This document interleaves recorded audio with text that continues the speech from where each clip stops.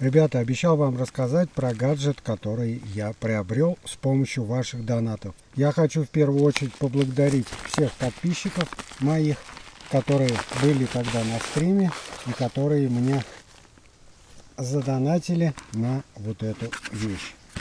Спасибо вам огромное. Я уже вскрыл упаковку, но сам прибор я еще не смотрел. Вот так вот он выглядит. Под этой коробкой еще есть коробка. Я ее также открывал, но вот уже дальше, ребятки, я уже ничего не открывал. И что мы видим? Это, ребята, трехосевой стабилизатор. Hohem, по-моему, он называется. iSteady V2, если я правильно сказал. Вот так вот он выглядит. Как видите, он запечатанный. Пленочка на нем целая. Он у меня уже несколько дней. Так меня и подмывало вскрыть его и посмотреть. Но я держал себя в руках до того момента, пока не сделаю это вместе с вами на камеру. Ну и сейчас я, естественно, произведу, так сказать, анбоксинг. Откроем, посмотрим, что там внутри.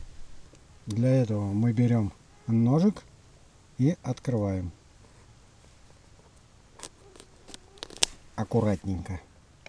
Надеюсь, там не пусто. Ссылка будет в описании на него. Кому интересно, переходите, смотрите. Вещь очень классная, обалденная. Так, по крайней мере, пишут в отзывах. Ну а мы, естественно, с вами посмотрим. Я им попользуюсь и обязательно про него вам расскажу. Ну что, давайте откроем коробку. Ох, она что-то... А, вот, открывается, да. Опачки. Так, это крышка.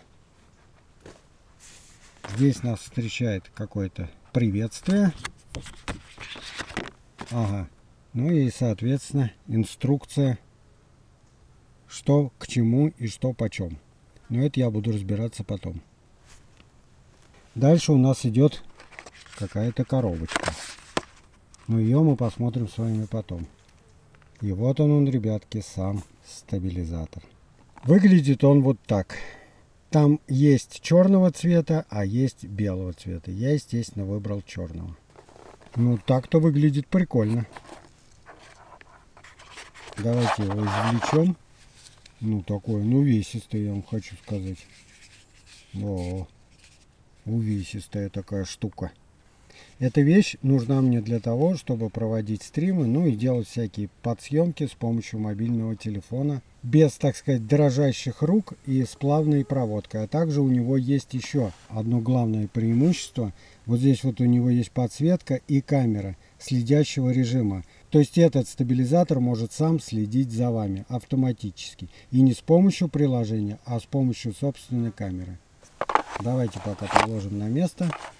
Также у нас здесь есть вот такая треножка. Ну, достаточно такая качественная, хорошая треножка. Как раз мне такая и нужна под маленькую камеру. Очень часто бывает. Ну, так сделано нормально. Ну и шнур здесь для зарядки.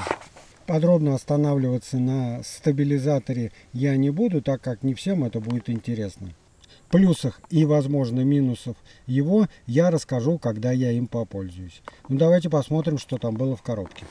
Ну, а в этой коробке, ребята, у нас лежит чехольчик с логотипом Hohem и инструкция от этой модели iSteady V2. Еще раз, ребятки, кто задонатил, огромное вам спасибо. Благодаря вам появилась у меня эта вещь. И я надеюсь, стримы будут еще интересней, еще качественней и разнообразней. Ну и надолго я с вами не прощаюсь. Всем до скорой встречи. Пока.